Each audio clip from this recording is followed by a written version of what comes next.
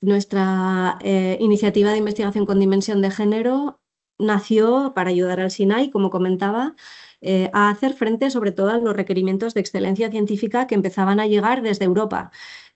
Sobre todo, como sabéis, para hacer propuestas robustas y obtener financiación de I+D+i del programa Marco Horizonte Europa o de otros fondos de financiación. En Navarra en concreto, quiero destacar a Navarra Biomed como entidad que ha sabido adelantarse y apostar firmemente por esta innovadora forma de hacer ciencia excelente, así que otra vez nuestro agradecimiento a Navarra Biomed por ser los líderes.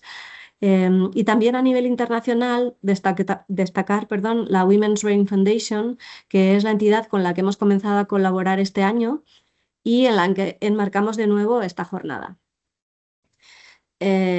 Pasando ya un poco a la logística de hoy, indicaros que la sesión de hoy también está siendo grabada y que la colgaremos en la web de ADItech, en el repositorio de la sección de investigación con dimensión de género, donde ya tenemos subidas las grabaciones de la sesión del 10 de octubre con María Teresa Ruiz Cantero y también la sesión del 4 de noviembre con Antonella Santuccioni, que es la CEO pro bono de la Women's Brain Foundation.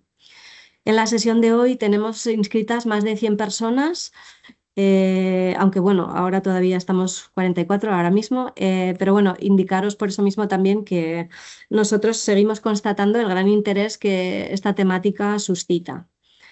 Y ahora sí, voy a pasar a presentar ya en inglés al ponente, a Davide Cirillo.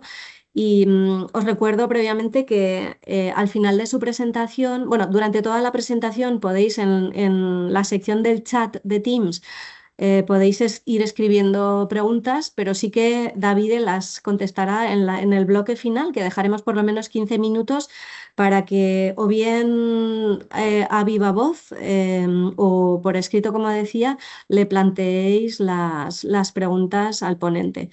Desde ADItech, desde luego, os invitamos a preguntarle a Davide porque de verdad que es una oportunidad muy grande el tenerle hoy aquí como ponente en esta breve sesión y animaros de verdad a escucharle con atención y a intentar, ¿cómo se dice?, aterrizarlo a vuestra área de investigación y ver cómo podría plantearse, ¿no?, de una forma excelente esta dimensión de género. Entonces, bueno, Davide, voy a presentarte ya en inglés, sé que me entiendes, pero Davide Cirillo is a scientific advisor for the Women's Brain Foundation and head of the Machine Learning and Biomedical Research Unit at Barcelona Supercomputing Center. His areas of expertise is data analysis and predictive modeling for precision medicine using network biology and machine learning. His research in precision medicine includes rare diseases and pediatric cancers, as well as ethics of artificial intelligence. He is co-editor of the book Sex and Gender Bias in Technology and Artificial Intelligence, Biomedicine and Healthcare Applications, Elsevier Academic Press, 2022. In 2011, he graduated in pharmaceutical biotechnology, graded outstanding cum laude, at Sapienza University of Rome, Italy, where he was awarded a merit-based paid internship in chemistry and pharmaceutical technology department. In July 2017, his PhD thesis, graded outstanding cum laude as well, on the prediction of protein and nucleic acid interactions, has been awarded the extraordinary prize of the Doctoral School of Biomedicine and University Pompeu Fabra de Barcelona, Spain. He also underwent high-level professional training in genome data analysis, predictive modeling, and deep learning. And he has participated in national and international conferences and events, being one of them precisely one session with us in Pamplona in 2022. So we know him since then. He served as peer reviewer in a number of scientific papers as well, and is currently supervising a PhD. So welcome, Davide, and it is a great pleasure to have another great keynote speaker from the Women's Brain Foundation. So whenever you are ready, Davide, the floor is yours. Thank you. Thank you so much, Marusha, for the really nice introduction. So I am sharing the screen.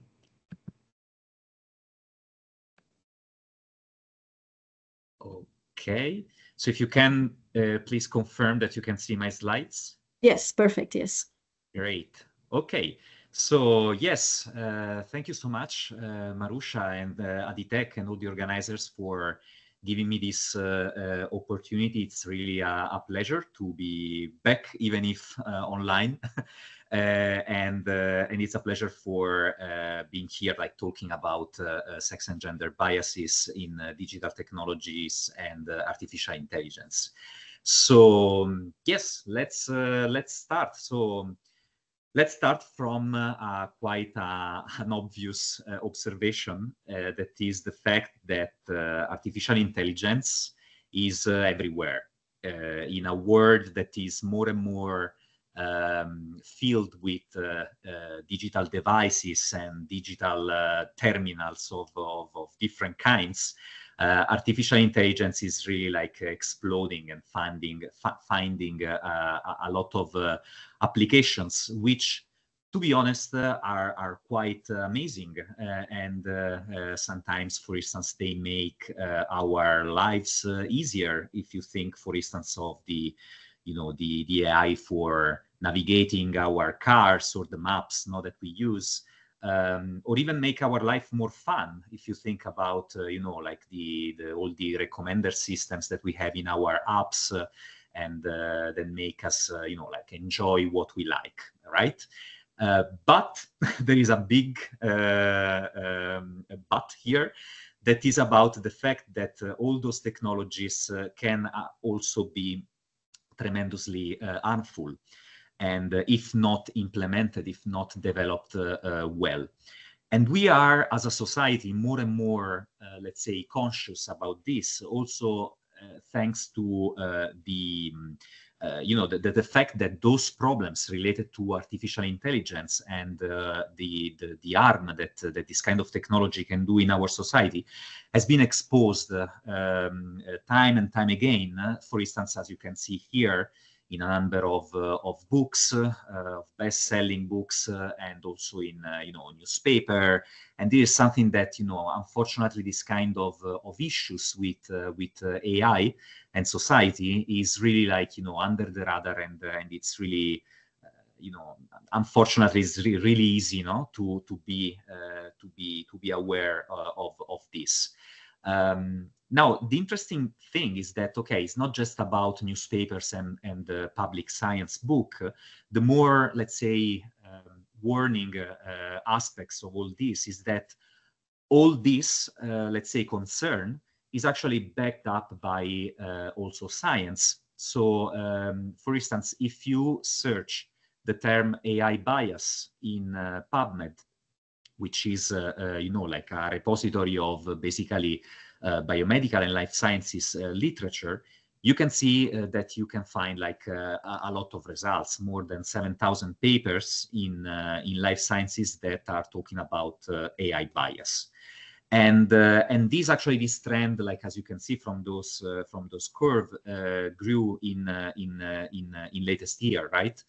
And it's even more impressive if you search the same term, AI bias, in ACM Digital Library, which is basically the same thing as PubMed, but for computer sciences. So remember that artificial intelligence is a branch of computer science. And so, like, those are the papers that are actually talking about AI bias from a more, let's say, technical point of view in a way. And here, like, the number of results is even higher. So we have like more than 87,000 documents that talk about AI bias, and the trend is the same. So in recent year, we see like a growing attention of like these publications to this particular problem. Now, something that caught my attention when I was like searching this a couple of days ago is that if you look closer, the very first instances of AI bias in computer science papers are actually from the 50s, that are exactly like the time when the term artificial intelligence started to become popular, where like the very first neural networks, like very simple, that were like, you know, proposed by Rosenblatt and others, like start to appear in the scientific scene, right? And this is quite significant because, I mean, it means that we have been discussing about AI bias since the beginning. Then, as you can see, there has been like a long winter in which we haven't talked about this, and then in recent year, you know, more science is produced about that. So this is quite you know, amazing, because we can see that it's not just like, you know, books and newspaper, but it's also like science.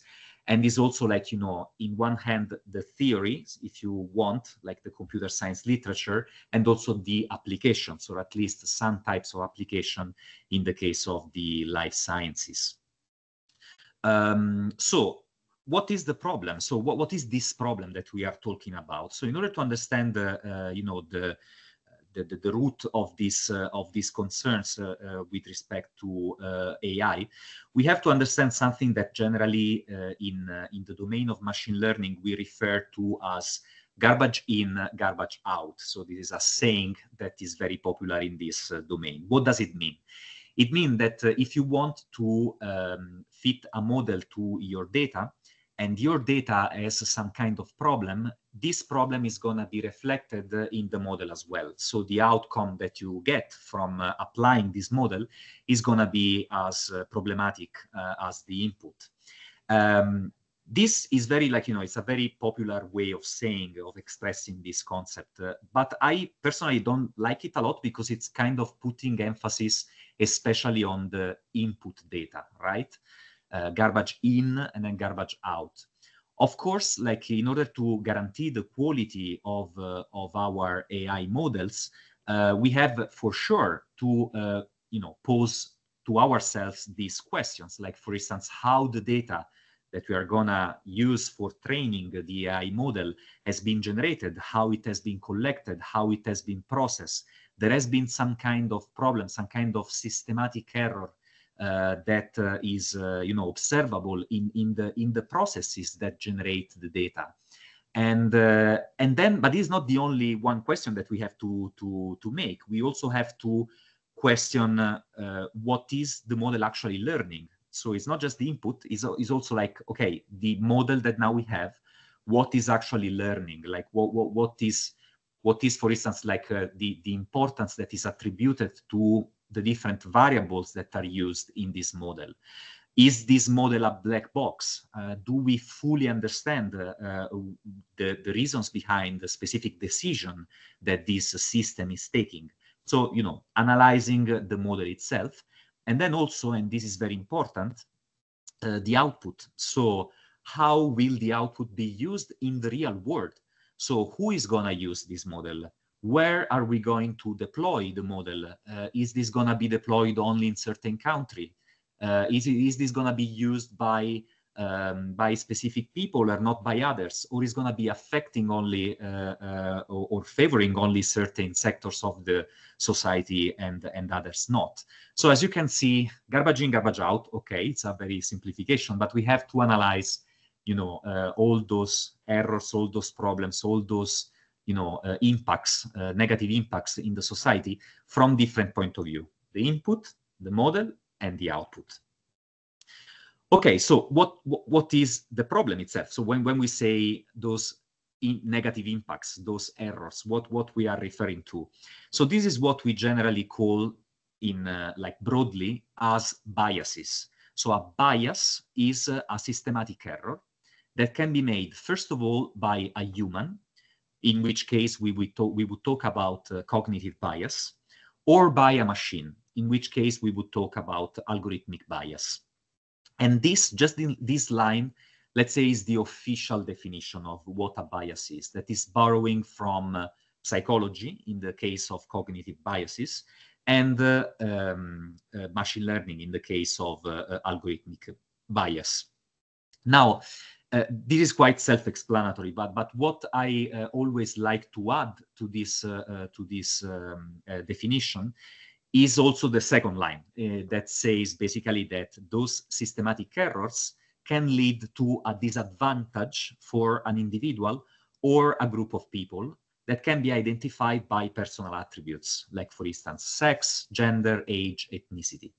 So it's not just like, a systematic error that, for instance, a machine is making, because if this error would be negligible, so we do not have to worry about that. The problem of algorithmic bias, in most cases, is that those are actually systematic error that leads to that have a negative impact in the society. So that really like creates a disadvantageous situation for specific people. And those specific people are specific because we can identify them by distinct personal attributes like sex and gender, and so on. So in a way, an artificial intelligence can act as a double-edged sword, because as I said at the very beginning, like artificial intelligence is really good. Like it's really, helpful in many situations. Actually, it can even be like some kind of like, tool for, like democratizing values and so on and so forth. It can even like help reducing inequalities, especially if this artificial intelligence is integrating personal attributes, like, for instance, sex and gender differences. Think about personalized medicine. So, of course, if we want to realize personalized medicine, we want an AI tool that is able to diagnose better a disease, and that is using sex and gender differences, for instance, in a proper way. So by using those real factual differences, this tool can lead to a better diagnosis and can lead to the realization of personalized medicine. The problem arises that the same tool can actually also magnify inequalities if, instead of integrating sex and gender differences, is integrating sex and gender biases. So essentially differences that are not real, that just stem from the errors that we saw before, or from stereotypes, or from aspects that can be discriminatory in the long run. So AI can act as a double-edged sword, because it can, if used correctly, can do good, but if used improperly, it can be actually very very harmful. And here I'm taking as an example sex and gender attributes, because I mean, those are extremely relevant, as we will see later, but you can replace those personal attributes with ethnicity, age, or any other kind of personal attribute that you might think of, right?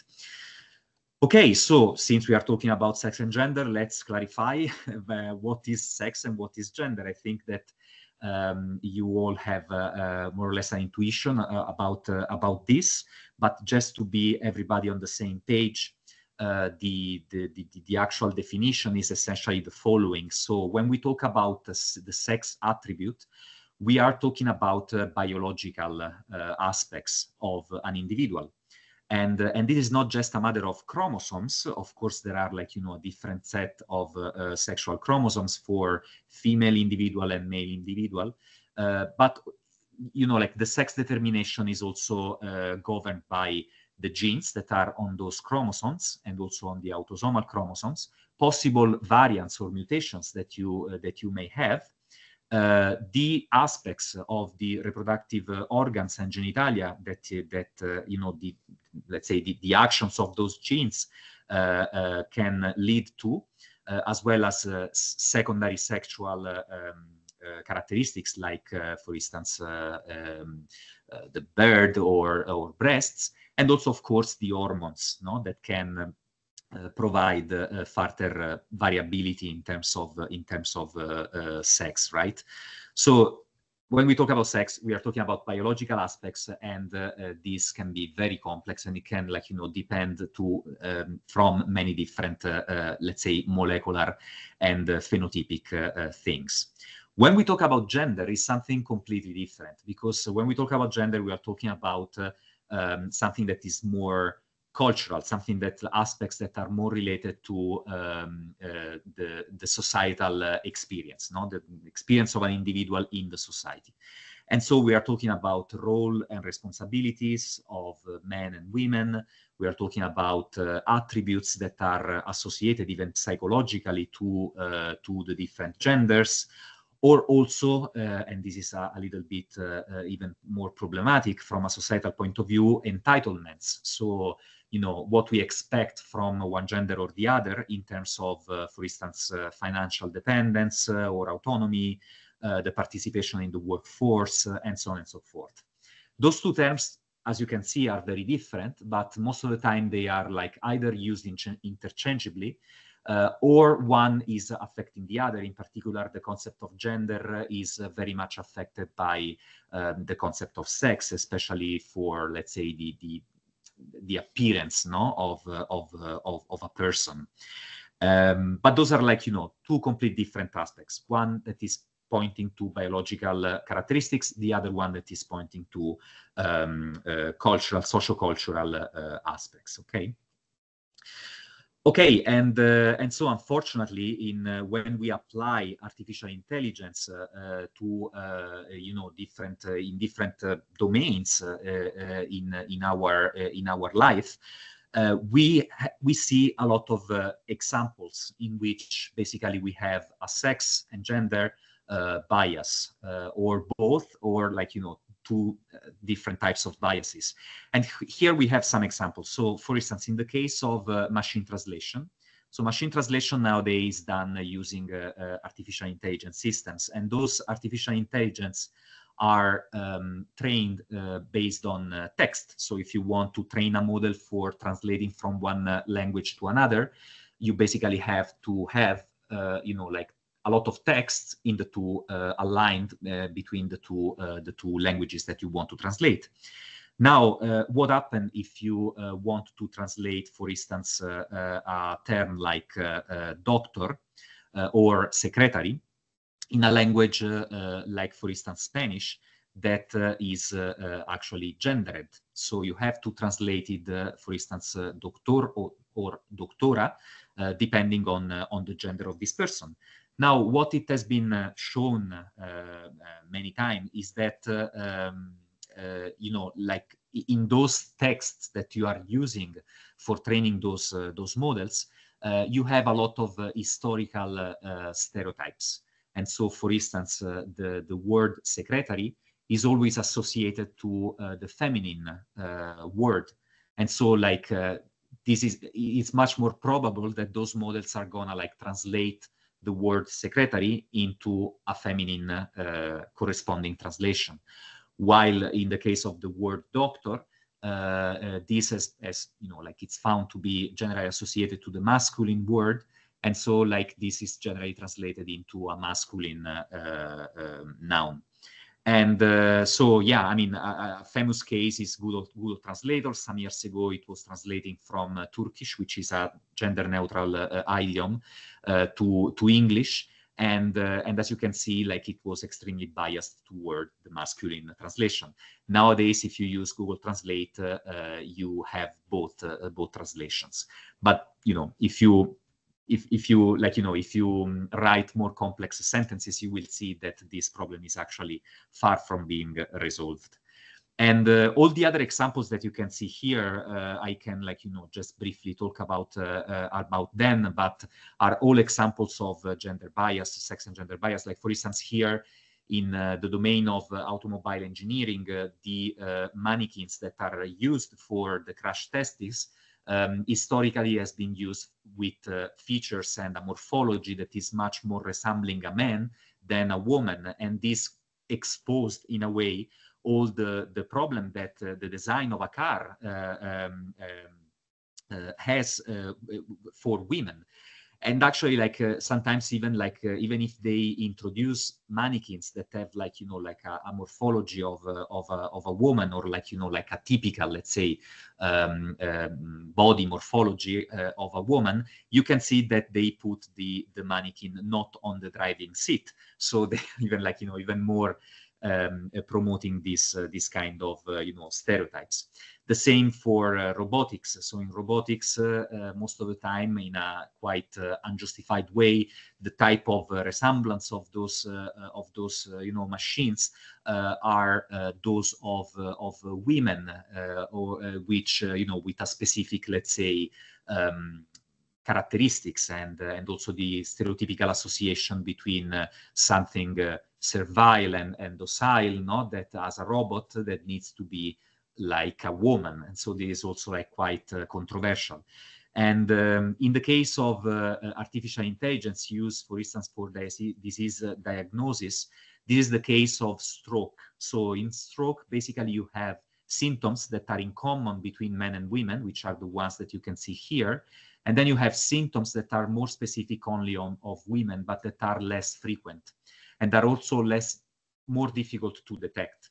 So if you are training, for instance, an app for the mobile phone that has to detect the risk of stroke based on self-reported risk, of course, this model is gonna like work much better with symptoms that are more common than the ones that are less common. The problem is that the ones that are less common are specific of women, and so the most of the problems with this kind of apps are gonna affect only women.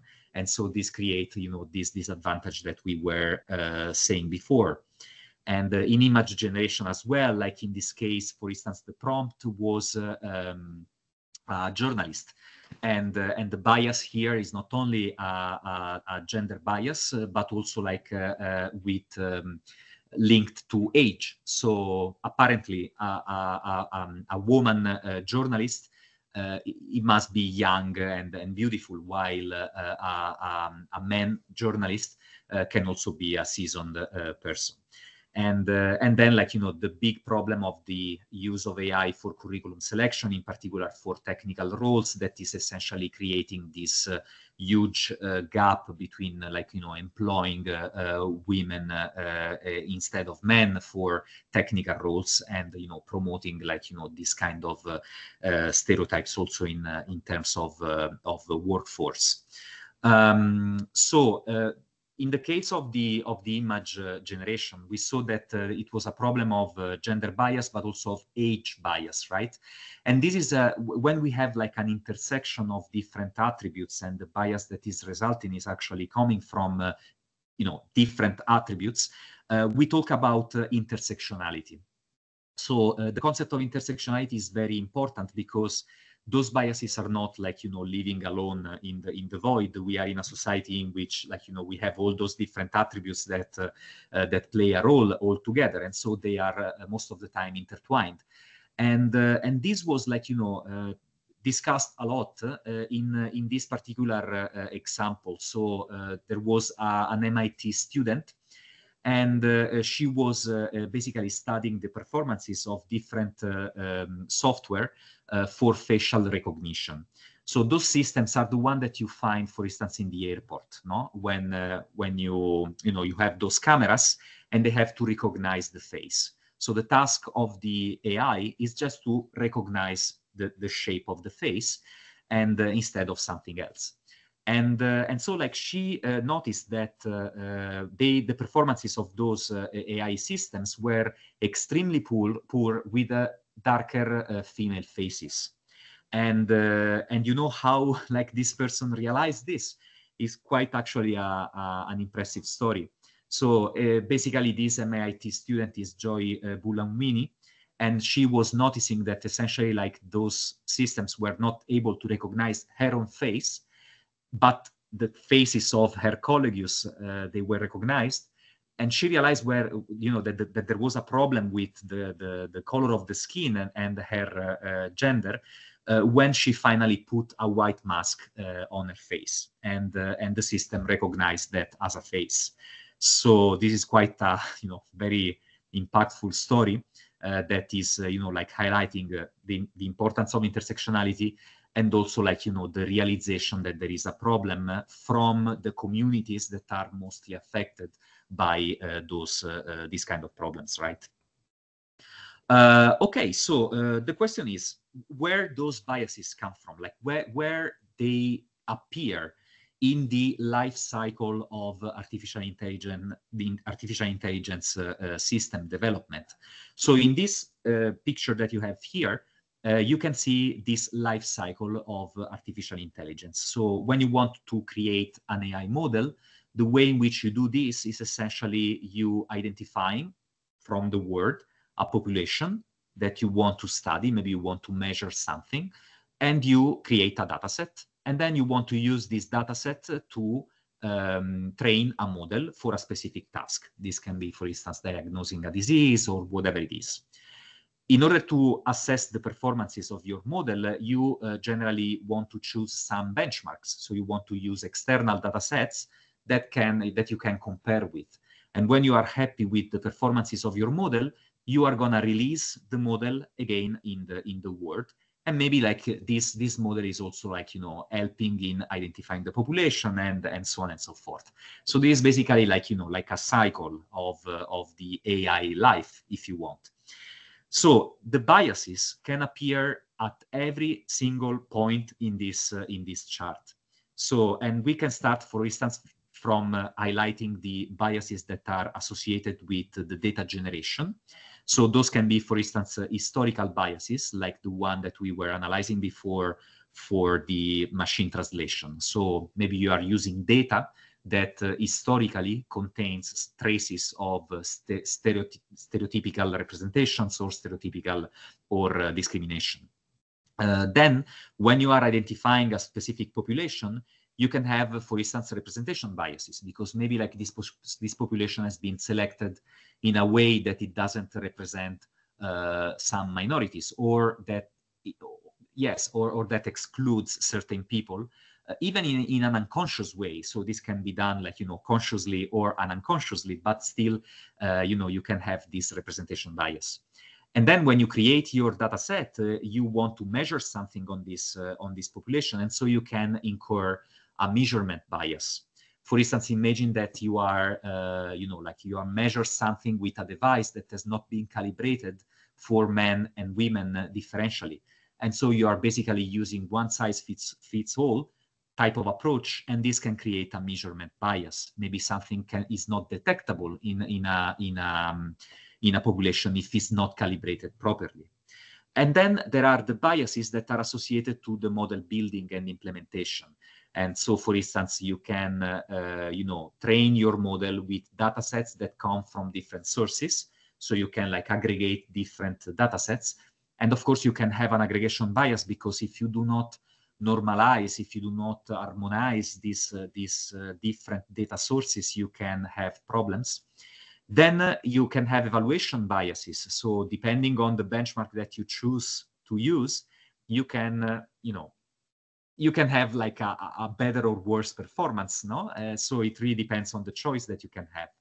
And then finally, as we said before, when you are deploying the final model in the world, you can decide to release this only in certain countries, or maybe like to be this accessible only to certain people, and so on and so forth. And so you can have like a deployment bias. So those are just 6 biases, but the taxonomy of bias is huge, and you can have like many different types of biases that can, you know, pop up in different moments of this life cycle. And so here there is like an example about representation bias. So one of those biases that we were seeing before in the domain of genomics. So in genomics, especially with genome-wide association studies, it has been highlighted in the literature most of the time that you can have like a representation bias, because you can have in those populations, in those large cohort, some minorities that might be less represented. And so as a result, when you are identifying a relationship between, for instance, a variant and a specific trait, this cannot be like, you know, reflective of this underrepresented population. So in this example is actually like the way in which GWAS should be performed.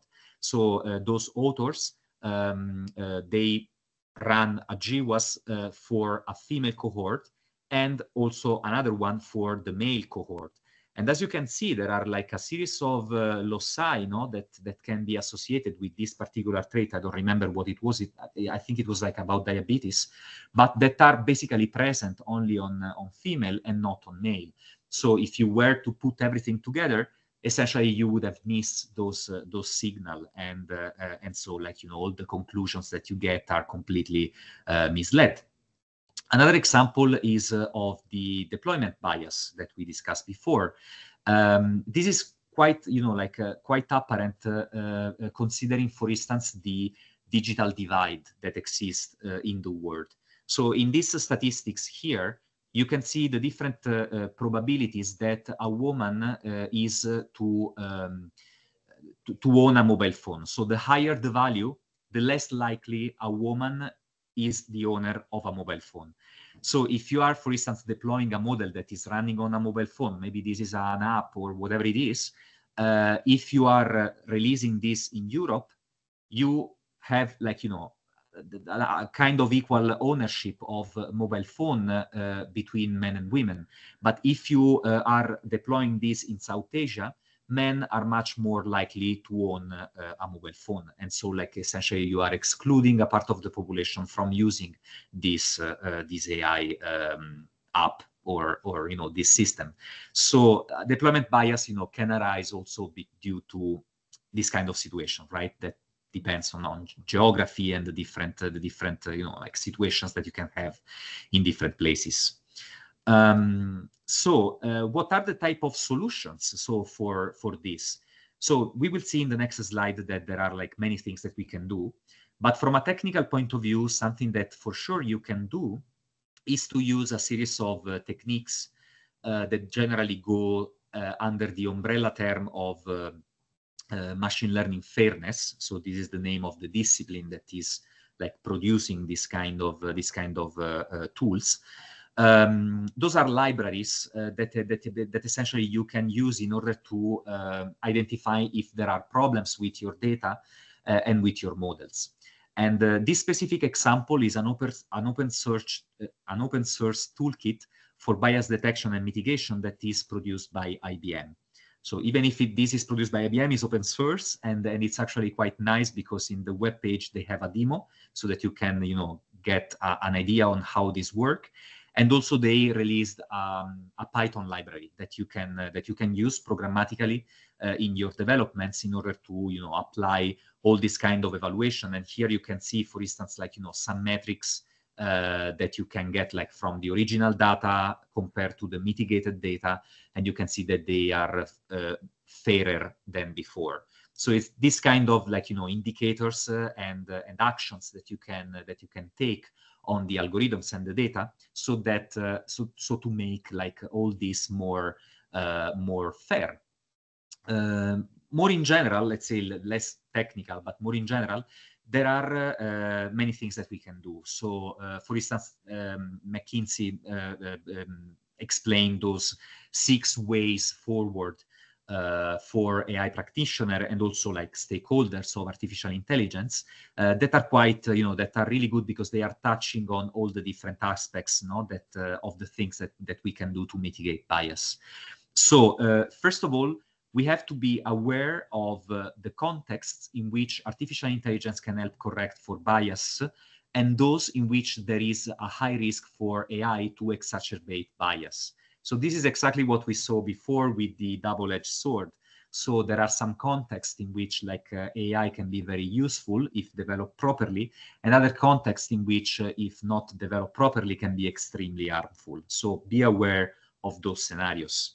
The second one is to establish processes and practices to test for and mitigate bias in AI system. And this is the library that I was showing you before. So there are, tools that are maybe more technical, more, let's say, for developers, but that can, practically speaking, be used in order to mitigate bias at different levels.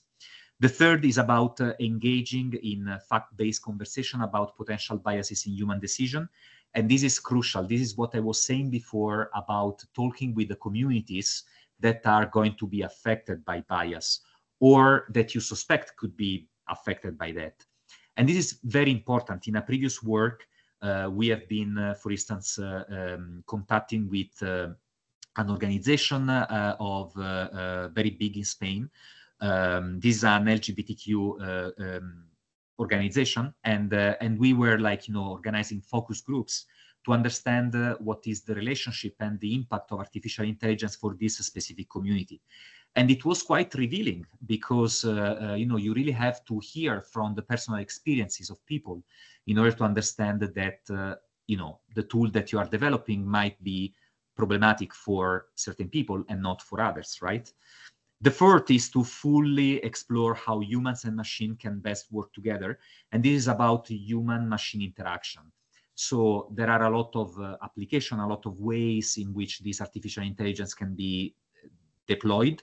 And some of them are really easy to be used, and we can get very used to that. For instance, think about ChatGPT. ChatGPT is just like, like a box in which you make a question. This is very easy to use. And it's very easy to, get used to this and not questioning, because it's so easy to use that, and the performances are so good that, like if there are some problems, you can kind of overlook this because it's very easy to use, right?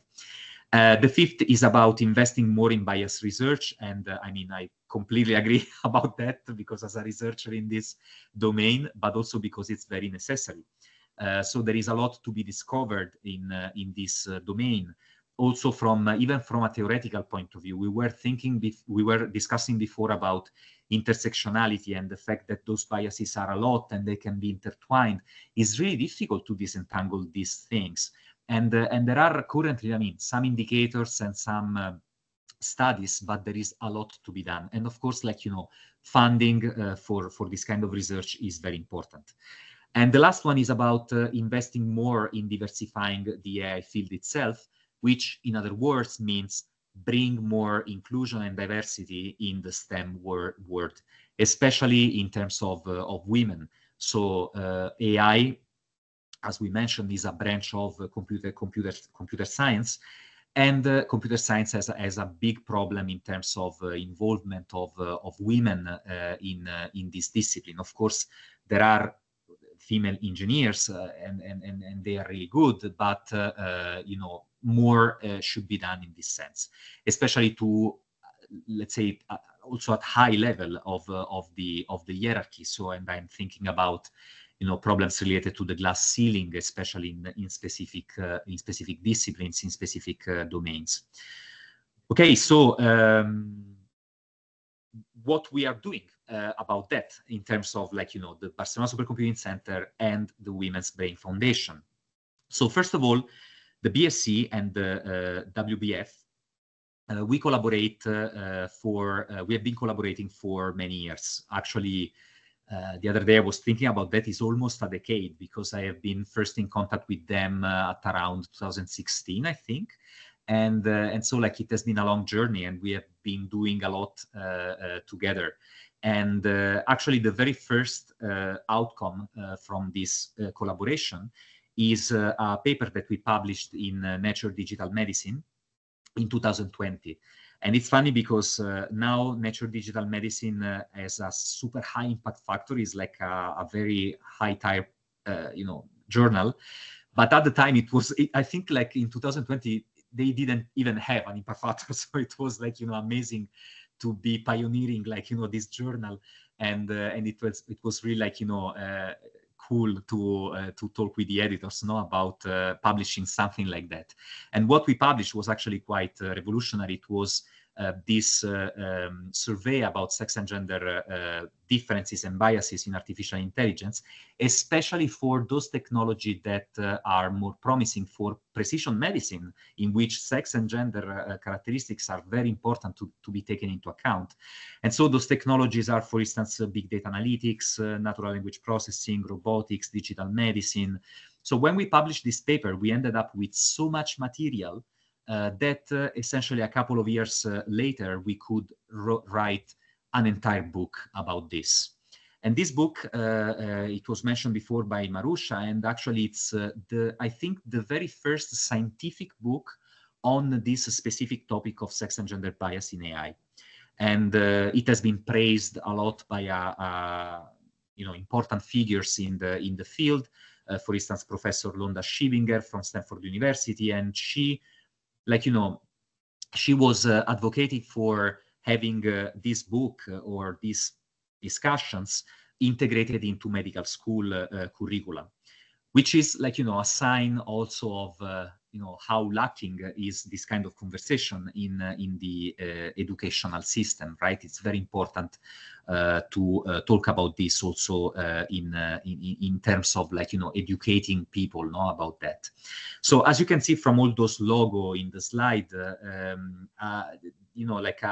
major achievement of this work is gathering together people from many different backgrounds, not only from academia, but also from the industry, which is also highlighting how this specific topic is of interest in the whole range of the scientific, the scientific field.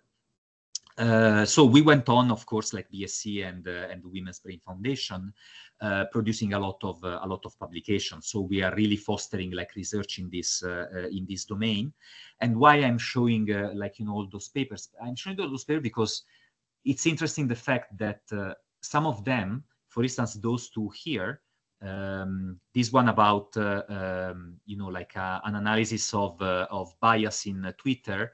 With respect to abortion and miscarriage topics, and also this other one, raising awareness of sex and gender bias in artificial intelligence, those two works, they actually come from events that we organized together. So in the case of the Twitter analysis, it was an hackathon that we organized with the Women's Brain Foundation, and then ended up with a publication. This is really nice. And this other one is a series of conferences that we organized in Barcelona together that ended up in a publication as well, because we developed a methodology, and we wanted to share this with the scientific community. So, it's a kind of a virtuous example that is not just limited to making a study and publishing, but it's also everything that surrounds this. It's a series of activities that really entails many different actions. That is not just the research itself, which is of course important. And another example of this approach to the scientific production and to the fostering research in this sense is a European project in which we are both involved, that is coordinated by BSc and will start in January, that is called AHEAD. So this is a European project that is part of the Staff Exchanges program. So Staff Exchanges is a program of the European Commission that is funding for mobility. So we essentially created a network, an international network of partners, and all those people are going to move around in order to share experiences and in particular collect metrics and indicators for the transdisciplinary evaluation of artificial intelligence, with a special emphasis on sex and gender bias. So what does it mean, a transdisciplinary evaluation of AI? So if you have an AI system and you want to evaluate this, the way in which this is generally done is by looking at technical indicators, like for instance, accuracy, precision, recall, the typical things, right? But this is not enough. So what we are proposing in this project is actually to collect, indicators and metrics also from other points of view, from the legal point of view, from the commercial point of view, economic point of view, from the environmental point of view, from the sociological point of view, from the psychological point of view. So you can, you can have this constellation of different indicators that we are gonna implement into a platform that can be used for making a comprehensive evaluation of an artificial intelligence system for applications in health. And so, well, I mean, those indicators can be, grouped in three major classes: the technical ones, the ones that are pointing to human interactions, and the ones that are more, let's say, societal. So it's quite an interesting project that, as I said, is going to start in January. We are going to, collaborate on this together, and I'm really looking forward to see, what kind of outcomes we will have from this experience. Okay, I would like to finish up with some, some slides on the data, because at the very beginning we started from garbage in, garbage out, saying that the input data is it's part of the game, but we have to make emphasis on the model and the output. And so we talk about like, those deployment bias and what's not, but still the data is important. So I would like to spend like, the final slide talking about how the data production, so the way in which the data that then are used for developing AI systems can be, let's say, the source of bias that is then propagated by those systems. And I'm not like specifically thinking about human data. Actually, I am more thinking about preclinical data, because we have to really take into consideration that experimental data is actually the starting point of everything, and the way in which this experimental data, especially in animals, is produced can then affect all the conclusions and the assumptions that lead, for instance, to the development of a specific drug, if you analyze the typical path of development of a drug. So if you are using only male mice, you are going to find evidence for something that is of the male physiology. And then you are going to maybe like more inclined to run a clinical trial in which maybe there are more men, and developing a drug that when it hits the market is gonna inevitably have side effects on women. So we really have to pay attention to those first steps, because otherwise we are gonna like produce a lot of data that then can be like used by the AI for making some some predictions, or can also like by themselves have an harmful effect in our society. And one example that is quite revealing is, for instance, the pain mechanism. So it has been shown in the past that the hypersensitivity to mechanical pain in mice is conveyed by different cell types in male mice and female mice, specifically in male by the microglia, and in the case of female by T cells and other cells. So if you are only doing experiments using, for instance, male mice, you are just basically getting information on the physiology of one sex and on the other. And if you then translate this, to also the way in which, for instance, like clinical trials are organized and all the problem in organizing proper clinical trials, you can really see that there might be like, there is like actually a skewed situation in terms of men and women representation in clinical data. So this is data from the year 2015-2016 for new molecular entities. So a new molecular entity is basically a compound that is very promising, and that is gonna go on in the market, right? And so in that year, for instance, you can see that in some cases we have like, in some, medical domains, we have like a more balanced situation, while in other, we definitely have not. And it's quite, like worrying that, especially in rheumatology, we have, for instance, that year for those new molecular entities, more men and less women. So we really have to pay attention, because if you already have like problems in like, choosing some mice, the sex of some mice, and then we are also running clinical trials in this,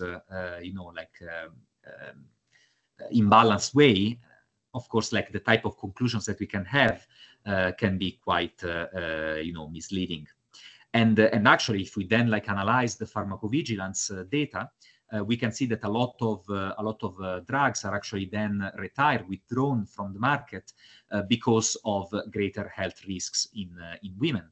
So this is data from basically 10 years ago. So you can, 20 years ago. So you can imagine how much more drugs have been withdrawn from the market since then, and it's quite worrying. So what can we do, like in order to make this preclinical data more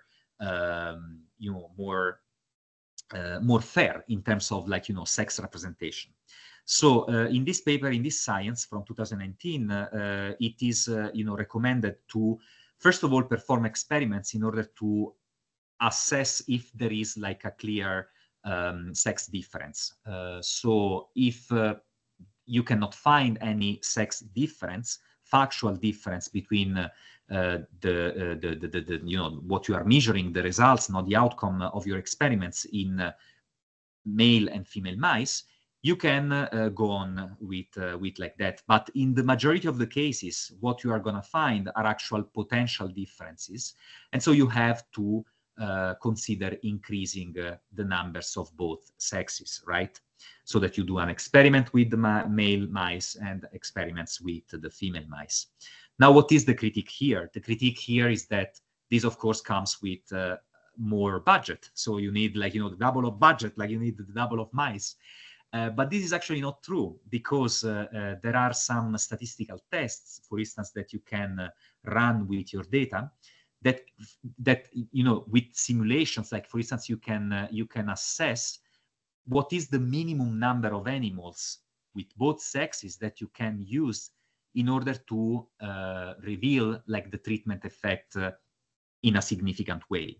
And so, for instance, the 2x2 factorial design, you can use a two-way ANOVA. There are different ways in which you can get to this conclusion. And this can help your budget, because you can really, like, you know, reduce the number of animals to the minimum, still sure to find, like, an effect, a treatment effect, and also addressing, you know, both sexes separately. So my recommendation is to dig more into, you know, the statistics of these kind of things, in order to, and not be, like, you know, to not have, like, preconceptions, right? Like, you don't, to not be, you know, to not think that this comes with a lot of budgetary effort, because it's definitely not the case in the majority of the cases. Okay, so then something else that you need to take into consideration is also the role of the experimenter and the gender of the experimenter, so the person that is manipulating those animals, the effect that they can have on the final results. And this is because, you know, like, those animals can be very sensitive to the gender of the person that is working with them, together with other environmental aspects, like, for instance, the room temperature, the way of caging, the diet. But it's quite interesting that also the staff, because of, like, you know, maybe the type of perfumes that people use, or maybe, like, you know, some chemicals in the air, but there are, like, you know, a lot of literature that is describing this confounding effect that can happen. So be aware of this. And one way of being aware of this is actually to look into this kind of literature through the Gender Innovations portal. So the Gender Innovation is a big, amazing project in between the US and Europe. And they have, like, this fantastic portal in which you have, like, a lot of case studies, not only in animal research, also in other domains, but from which you can get a lot of information. And this is especially important if you are developing artificial intelligence system, because it's really, like, you know, tapping into the way in which the data are produced, and what are the type of problems that you can have if this data is not produced in the proper ways. And so with this, my last slide is just a reminder of this life cycle of AI development, and the fact that all the data that we are producing and using for developing artificial intelligence system is always coming from our world. And our world, unfortunately, is full of inequalities and discriminations. And we have evidence of this by unequal access or unequal resource allocation, discriminatory health processes, biased clinical decision-making, and as we saw right now, also sometimes biased preclinical studies, right? And so if we are using this biased data to develop AI systems, we are going to develop biased AI systems. And if we are deploying this biased AI system in the society, we are essentially reintroducing the bias and amplifying them in the world, and so on and so on. So we have to find ways of, like, you know, breaking this vicious circle. Okay, so with this, my main takeaway is that artificial intelligence is pervasive in our society, and increasingly so in the health domain. A bias, as a definition, is a systematic error that leads to a disadvantage for an individual or a group of people. And sex and gender biases are particularly prominent in artificial intelligence application, especially for health. And those biases can emerge in all the stages of this AI life cycle. Possible solutions for combating AI bias include implement processes to identify and reduce bias in AI systems with tools, strategies, and transparency. Support AI bias research, enabling privacy, respecting data access, and also applying a multidisciplinary approach, and also promoting diversity in artificial intelligence to better address and prevent bias. So thank you so much for your attention. Thank you to the Women's Benefit Foundation, ADItech, the Barcelona Supercomputing Center, and also the Bioinfo for Women initiative. Here you have my contact, and thank you all for your attention. I will be happy to reply to all your questions. Thank you so much. Muchas gracias, Davide. Ha sido fantástica tu presentación y además con la parte final, que es algo que siempre repetimos, ¿no? No solo, o sea, el tema era transversal hoy, pero también esos modelos animales, ¿no? Todo lo que se utiliza en el laboratorio, que luego acaba siendo datos en los estudios ya de inteligencia artificial, pues si ya parten mal, no hay nada que lo arregle. Exacto. Así que, bueno, ahora sí que o sea, tenemos eso dentro del público, espero, personas que ya han escuchado estas cosas alguna vez o incluso, bueno, la primera vez que lo escuchan. Entonces sí que queremos escucharos y aprovechar de verdad para preguntarle a Davide. Así que o directamente encendéis la cámara, el micro o escribís por el chat, que no ha escrito nadie en el chat, creo. Pero bueno, de verdad, animaos y aprovechad, que nos quedan 10 minutos por lo menos para que podáis plantear preguntas a Davide. Sí, si alguien tiene alguna pregunta, puede simplemente abrir el micrófono y preguntar. Además, estoy muy curioso yo también de saber vuestra experiencia con estos temas. Si son cosas, por ejemplo, que estáis teniendo en cuenta en vuestra investigación, si lo que habéis visto, los que os he contado, no os puede ser útil, o si tenéis alguna duda, ¿no? Simplemente respecto a todas estas cosas. Pues sí, don't be shy y preguntad lo que sea.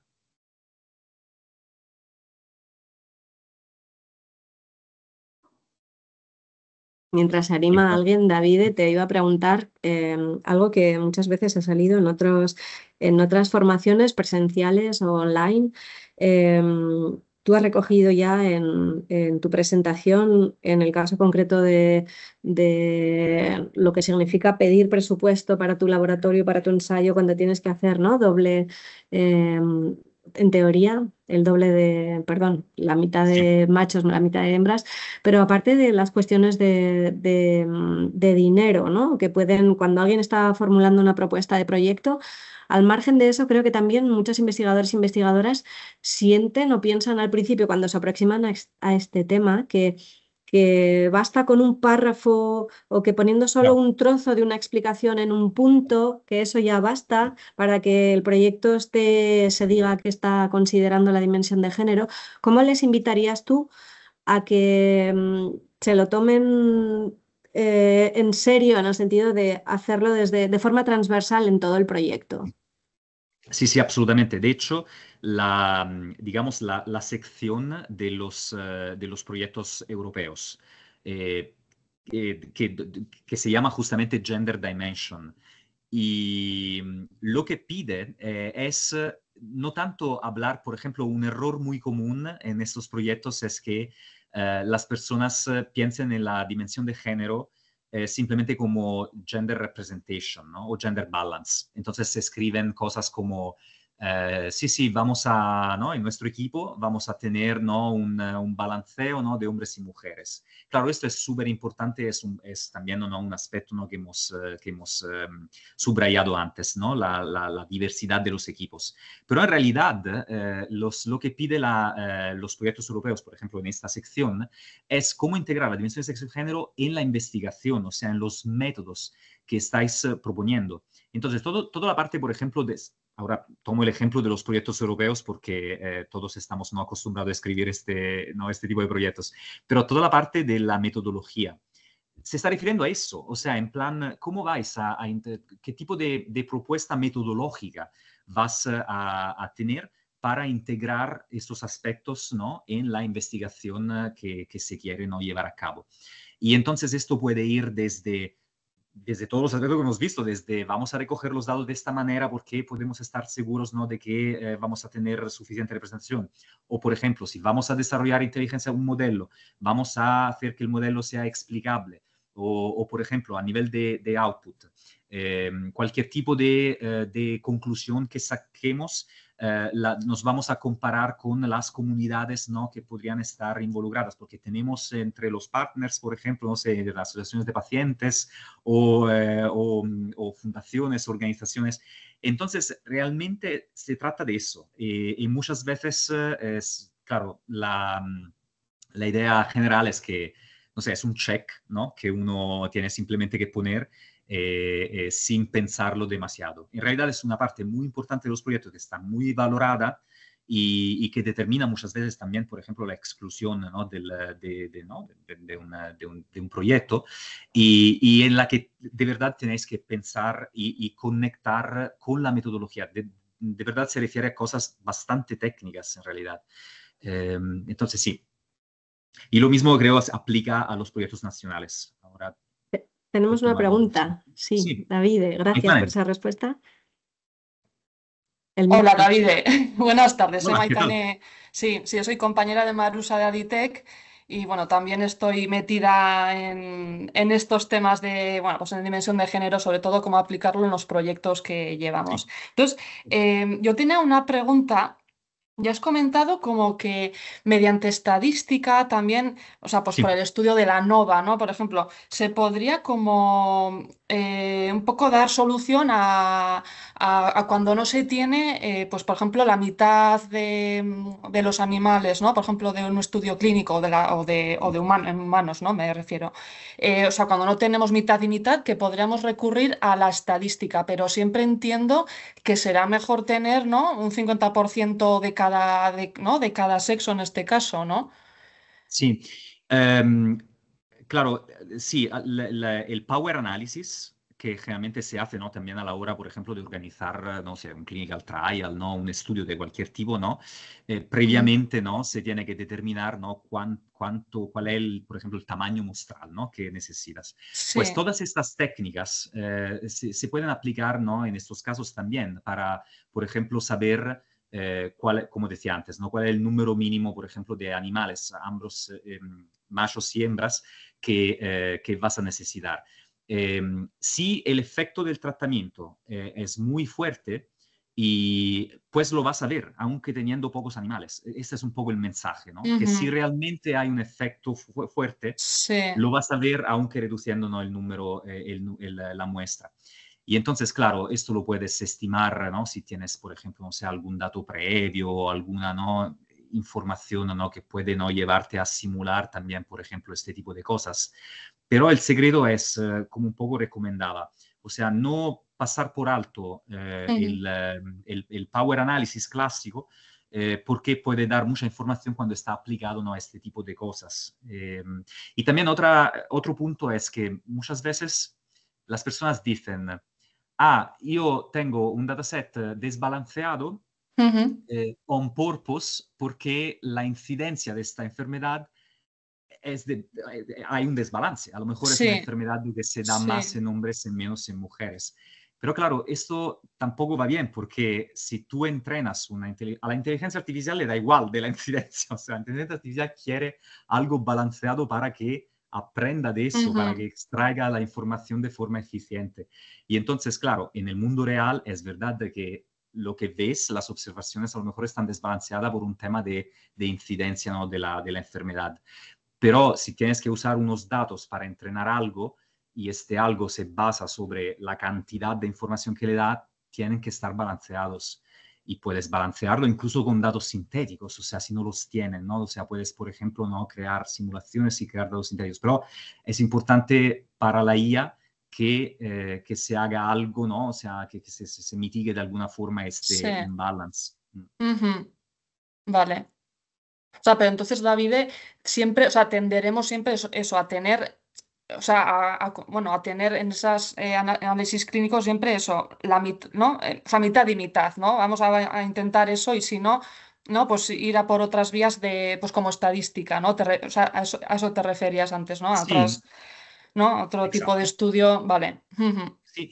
O si no, si por ejemplo, en el caso del desbalanceado, si no puedes hacer nada, pues hay toda una serie de otras técnicas, ¿no? Que te Ya. permiten, por ejemplo, de, Ujú. no sé, entrenar un modelo, pero ajustando los pesos, Vale. ¿no? En base a la representación. O sea, es un poco eso. Y ese es el tipo de cosas que cuando en estos proyectos europeos, ¿no? Se dice cómo vas a abordar, ¿no? la dimensión de sexo y género, es esto. Es realmente matemática, estadística, ¿no? Es Ujú. muy técnico y no es simplemente, digamos, ¿no? O sea, sí, eso, ¿no? También a la parte social, ¿no? Que es importante, pero ¿no? Muchas Ujú. veces yo veo un poco una negligencia, ¿no? En este sentido, ¿no? Sí. Sí. De acuerdo. Vale, pues muchas gracias y felicidades por la presentación. No, gracias. Gracias. Maitane, gracias por romper el hielo. Así que venga, por favor, animaos, que bueno, son y 46, pero si alguien tiene o le ha pasado, ¿no? Alguna cosa en concreto y quiere ponerla en común. Mira, otra pregunta. Carmen.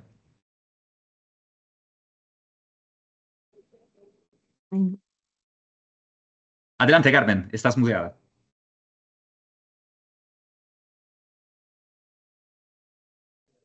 Le he dado sin querer, perdón. Bueno, le has dado a Nada. a la mano levantada sin querer. Ok. Le he dado a la mano sin querer, sí. ¿Tienes alguna duda, Estamos con Carmen? los mandos en la Queda todo claro. operativa y le he dado a la mano sin querer. Ok. Vale, Davide, mira, a raíz de lo que preguntaba Maitane, Sí, me ha entrado la duda también, claro, para que un modelo de inteligencia artificial, para que aprenda, ¿no? Para hacer el sí, algoritmo correcto, decías, bueno, hay que intentar que los datos sean equilibrados. Y tú hablabas de la prevalencia, en castellano decimos la prevalencia de una enfermedad, ¿no? sí, Que el cáncer de mama, por ejemplo, eso en mujeres, pues se da muchísimo, pero también hay hombres a los que claro, se le da. claro. En este caso en concreto de cáncer de mama, ¿habría que hacer un modelo con exactamente el mismo, o sea, coger solo el mismo cantidad de datos de cáncer de mama o intentar limpiar y 5 y 5, por ejemplo? O sea, para que a No, los creo que la hombres no cosa, se les claro, discriminase. en casos tan extremos, en el que, por ejemplo, el cáncer de mama en hombres no es bastante raro, ¿no? No hay Mm. la prevalencia no es muy baja. Pero claro, en este caso yo lo que haría yo son dos modelos distintos, o sea, uno para hombres, ¿no? El otro para mujer. Si quisieras hacer un modelo único, claro, deberías encontrar la forma de aumentar los datos, de balancearlo de alguna forma. Pero sí, realmente, porque imagina, por ejemplo, si tú le das, ¿no? Estos datos a un modelo, estos datos desbalanceados a un modelo con muy pocos hombres. Claro, el modelo aprenderá lo más frecuente, aprenderá que las características más frecuentes serán características de las mujeres. Y entonces este modelo funcionará fatal cuando lo aplicas, ¿no? a un hombre. Y entonces, claro, ¿por qué? ¿Por qué funciona fatal? Funciona fatal porque tiene tan pocos datos que realmente no puede extraer información de ahí, ¿no? Estará totalmente sesgado, ¿no? Este es un poco el problema. Y entonces, claro, una solución para esto es o reducir el número ¿no? de mujeres, a lo mejor tenerlas igualmente representativas, ¿no? De toda la variedad que hay. De hecho, hay mucha heterogeneidad en el cáncer de mama femenino, para equilibrar, ¿no? con los hombres, o intentar aumentar, ¿no? Aumentar el tamaño mostrar ¿no? de los datos masculinos con datos sintéticos o recogiendo a lo mejor más información, ¿no? Pero claro, en algunos casos muy extremo es difícil. Estoy totalmente aware of it. Yeah. Ya. Gracias. Bueno, pues oye, ya hemos dado un par de oportunidades, así que nada, creo que eso, cerramos la sesión. Ha sido un auténtico placer escucharte Os recordamos que esta sesión, la colgaremos en el repositorio web de ADItech. Si vais a la página web de aditech.com, en la sección de iniciativas hay una que se llama Dimensión de género, y ahí en investigación con dimensión de género tenéis todo lo que hemos ido recopilando desde hace años ya, así como una guía de ayuda para tenerlo todos los temas, ¿no?, variados y que pueda interesar también la heterogeneidad del Sistema Navarro de Investigación, que va desde la salud, la inteligencia artificial, ingeniería, renovables, lo que sea. Entonces, bueno, un placer, David, y muchísimas gracias. Nos vemos pronto. Gracias. Gracias. Hasta luego. Adiós. Gracias.